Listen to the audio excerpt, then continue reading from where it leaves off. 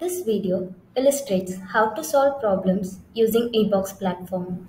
To access the portal, go to pro.e-box.co.in/login.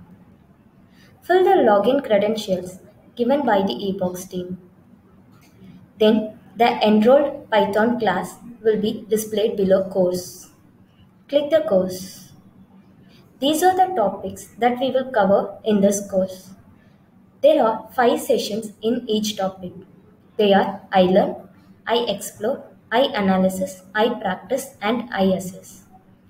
I learn consists of learning videos. I explore and I analysis consist of quizzes. In the quizzes, you will be given with a multiple choice question. So you can select the answer and give review answer.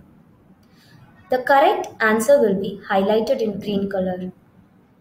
If the answer is wrong, it will be indicated with red color cross. You can select the correct one and you can give review answer.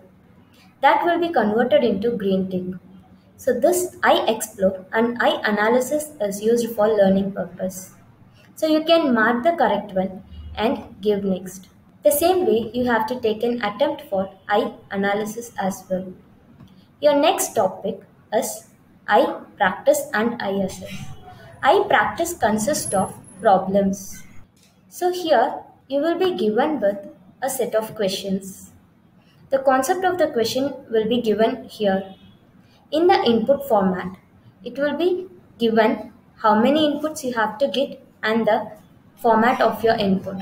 For example, the first input is a string, which indicates that the first input belongs to a string data type. The second input is a string. The third input is an integer. The fourth input is a character and fifth input is a double value. So in the input format, you will be given with all the data types and how many inputs you have to read from the user. The next is output format. In the output format, you will be given with how to display the output. For example, all the double values need to be displayed correct to one decimal place. Here, we have to display the decimal values up to one place. Next, all the text in bold corresponds to input and rest corresponds to output. In our sample input and output, all the text in bold corresponds to the input read from the user and the remaining content is considered as the output.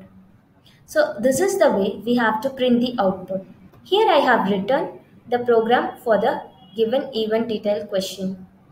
After writing the program, first we have to save the program. The next step is to execute the program. So this execution is to check whether my program is running perfectly or not. So we can give the input and test the program execution. Here the expected output and the obtained output was same. So the next step is to validate. In the validation, we are given with input, expected, obtained, difference and the status. So here my status is fail, which means the expected output and the obtained was not satisfied. So the difference between expected and obtained was given in the difference column. So it is showing that we have to give capital E for the expense and we have to give colon after the expense. So modify the code and submit it. Once the code was modified, save and validate again. So here the status of the program was changed as pass and there is no difference, which means the expected output is same as the obtained. After that we have to submit the program. Here it is saying that 87.5 test cases are getting passed, which means the remaining test cases are not passed because I didn't satisfy the property given in the question. So in the question they have said all the decimal values need to be displayed correct to one decimal place. So we have to modify the code accordingly to satisfy the output.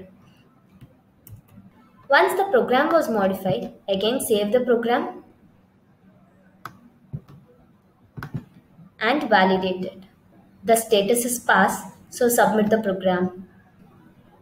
Now the code got accepted for 100%. The same way we have to take an attempt for ISS. ISS is a assessment part. So you will be given with a question and you will be given with a timer. Once we are familiar with the topic, we can take an I assessment. I hope you have understand to use the eBox portal. Thank you.